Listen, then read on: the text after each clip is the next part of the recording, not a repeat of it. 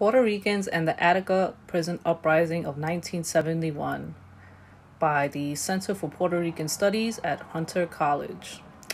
Puerto Ricans played a significant role during the infamous prison uprising that took place at the Attica State Correctional Facility in 1971. They were on both sides of the conflict. Puerto Ricans made up 9% of the inmate population at Attica. In addition, several members of the Observer Committee sent to the prison during the 4-day standoff were Puerto Rican. This presence is embedded throughout historian Heather Ann Thompson's 2016 Pulitzer Prize-winning account of the Attica Prison Uprising, Blood in the Water, the Attica Prison Uprising of 1971 and its legacy. In the opening chapters, for example, Thompson outlines the shared struggle of Puerto Rican and African American inmates at the prison, who, in addition to the deplorable conditions for all inmates, faced even harsher treatment. A majority of the more difficult, lower-paying, and menial jobs were assigned to African American and Puerto Rican inmates, which, in turn, made prison life more difficult, less funds, more strenuous, etc. Puerto Ricans and African Americans were also subject to more stringent regulations when it came to family visitations. In some cases, the abuses, while shared among African Americans and Puerto Ricans, were relative to each group. Male censorship, for example, was much stricter for African American and Puerto Rican inmates. Yet, for Puerto Rican inmates, the letters they received were simply discarded because they were written in Spanish, rather than the harsh scrutiny given to the letters received by black inmates.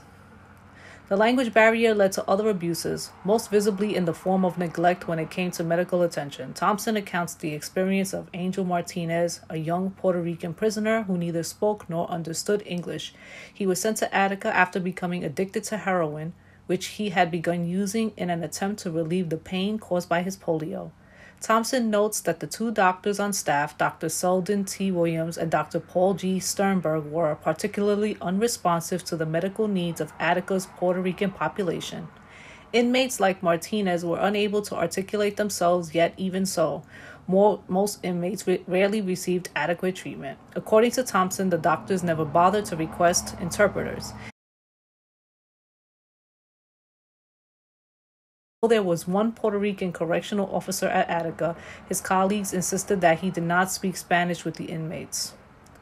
After prisoners took over the prison, several prominent Puerto Rican activists and politicians were part of the Observer Committee sent to Attica. U.S. Congressman Herman Badillo and New York State Senator Robert Garcia were part of the 35-member group, along with Tom Soto, a young Puerto Rican activist from New York, and Bronx School official Alfredo Matthew. Two members of the Young Lords, Juan F. Ortiz and Jose Paris, were also included in the group. According to a New York Times report, inmates had initially requested that only Young Lords be sent in as members of committee. The Young Lords had been active in the prison prior to the uprising. In fact, Mariano Dalao Gonzalez, a leader within the Young Lords Party, was part of the group of prisoners responsible for organizing their fellow inmates, assuring the safety of the 39 hostages, issuing a list of grievances and demands, and requesting an observer committee.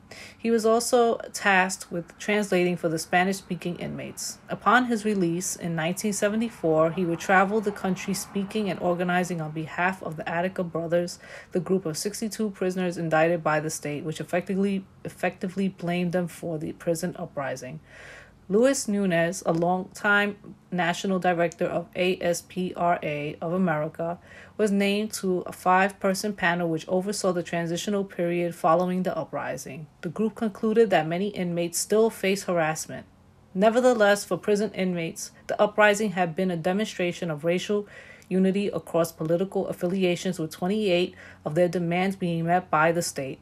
The legacy of their actions and the role of Puerto Ricans in this struggle can be seen in the nationwide strike that took place on the 45th anniversary of the Attica Prison Uprising, which continues to resonate with the movement to end mass incarceration and guarantee prisoners' rights. So briefly, the reason why I wanted to talk about this is because, number one, it's Hispanic Heritage Month, and number two, recently, when my husband was at one of his work meetings, I overheard a conversation that they were having, and one of his bosses said something about how Puerto Ricans back in the day, during the the whole Attica prison uprising and all of that. He was basically talking about how they didn't know which water fountain to use, whether to use the white water fountain or the black water fountain. And for some reason, it made me think of the things that I hear on YouTube all the time when it comes to Latin type politics, conversations, whatnot, when it comes to race relations. And I feel like we're still kind of in that state where it's like we still don't know. And this was in 1971 that this happened, and we're still in a situation where it's like we still don't know exactly where we stand when it comes to race and where we fit in. And when I found this this article, I was like, you know what? This is something that I want to pay homage to, and I wanted to bring this up. And I know that this doesn't talk anything about water fountains or anything like that, but it just points out the gravity of the situation at the time, and it points out how influential Puerto Ricans were at that time, and also it explains the levels of discrimination that we faced along with Black Americans. So that was my little video for today. I'm gonna do my best to upload more when I can. It's getting a whole lot busier now with my son, so I feel like I'm not gonna be able to be pushing out content like that the way I did at one time. So it is what it is. As always, I thank you all for watching, and I hope you all enjoyed this, and I'll see you all in my next video. Bye, guys.